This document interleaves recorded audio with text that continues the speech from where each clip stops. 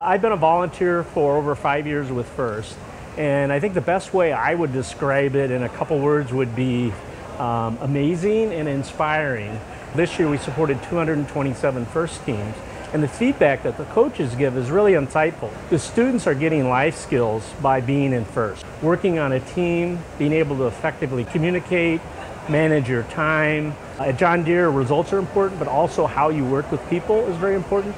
And I know that with First, including judging, that's instilled in all the programs and all the processes. So they really learn about working effectively together. They learn gracious professionalism. So we think that's really a critical thing that sets First apart.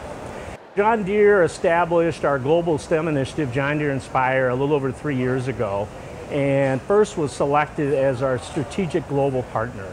40% of our salaried workforce work in a STEM-related role, science, technology, engineering, math.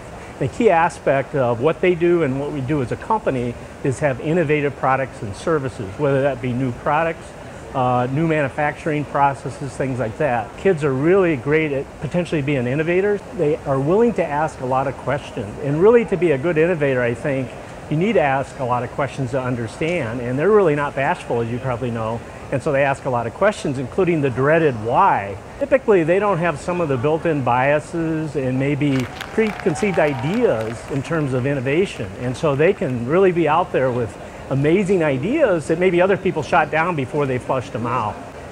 We considered First a strategic partner, and we want to continue to grow that. And so this year we're expanding to 5 new U.S. communities, and then we have plans to expand to 5 more countries outside the United States.